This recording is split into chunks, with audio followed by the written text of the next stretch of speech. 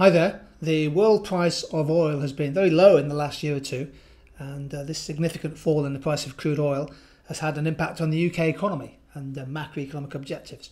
So let's spend a few minutes thinking about what some of those effects are, and evaluating the impact of oil prices on the British economy.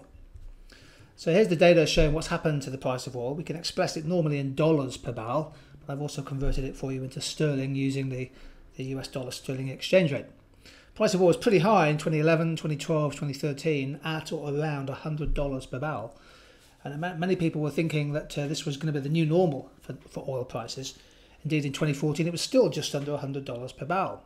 However, in 2015, the price of oil started to collapse, and it went very quickly. Went down well below 100, averaged $65 in May 2015, and carried on falling. By the turn of the year, by the turn of 2016, the price of oil was less than $40 per barrel, and fell a bit more as well. The price of oil has since recovered, but keep in mind that the 2016 exam was set months ago. So if there's a question on oil prices, it's likely to be about the fall in the price of oil and the impact on the economy and macro policy. By definition, of course, there's going to be winners, there's going to be losers from oil price increases, and here are some of the losers. Here are some of the losers. Winners would include things like motorists, who gain from cheaper petrol prices at the pump. Road haulage companies, of course, heavy users of diesel and petrol, they'll benefit from lower distribution costs.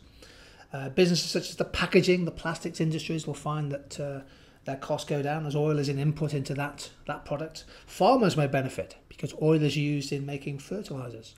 So perhaps the cost of fertilizers or synthetic plastics and things for bundling up hay, that'll go down as well. Airlines have benefited, of course, from a fall in the global price of aviation fuel. Now, an evaluation point is that although the global price of oil has fallen very sharply, not every type of price has fallen dramatically by the same extent. For example, petrol, most of a litre of petrol is tax. So the percentage change in the price of petrol is significantly less than the percentage drop in the world price of oil. And there are some losers as well. The North Sea oil and gas industry has taken a big hit in and around the northeast of Scotland, and one could make the case for there being a significant negative regional multiplier effect, a fall in output, fall in investment, and crucially, of course, many thousands of jobs at risk. The economic viability of the renewable sector has also taken a hit from the fall in the price of oil. So wind and solar power becomes less commercially attractive when oil is cheap. UK government in the short term loses out because they're going to get less revenue from North Sea oil and gas production. But if the economy grows a little bit more quickly, then of course they could get some higher taxes from that.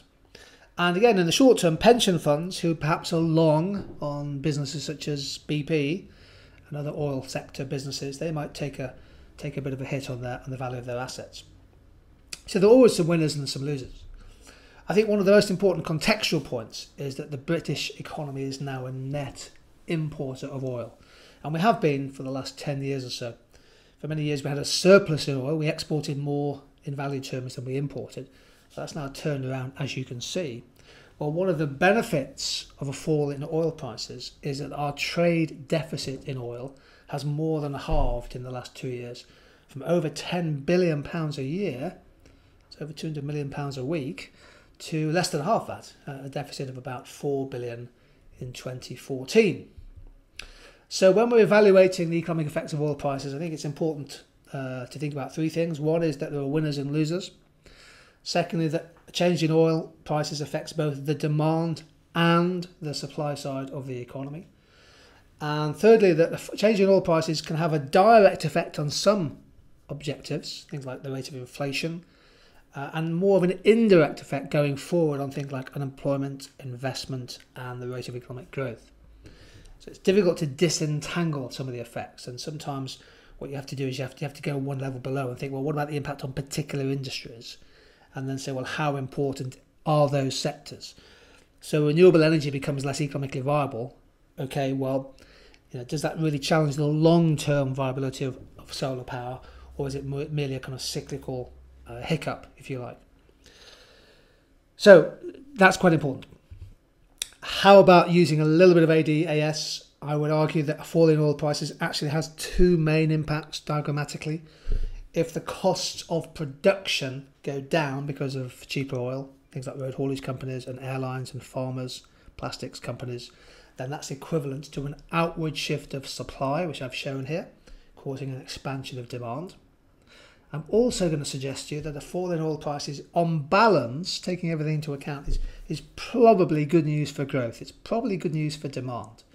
Partly because a fall in the price of oil, if it means cheaper utility bills, if it means cheaper petrol, it's almost like a tax cut to many consumers and also to many businesses that rely on petrol and diesel and energy.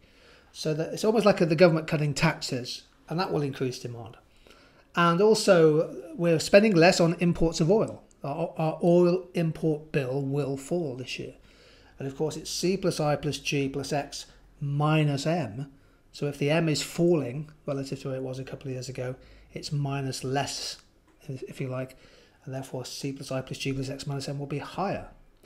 So I'm suggesting that a fall in oil prices causes an outward shift of supply and also possibly an outward shift of demand. In other words, good for growth in the economy and pretty good news for keeping inflation down. Of course, the risk could have been that the fall in oil prices might have tipped the economy into deflation. And inflation in the UK in 2015 was just 0.1%. We were pretty close to deflation. Anyway, that's been a quick journey through some of the economic effects of oil prices. Oil prices now going up, so keep that in mind if you get this question in the exam. Thank you.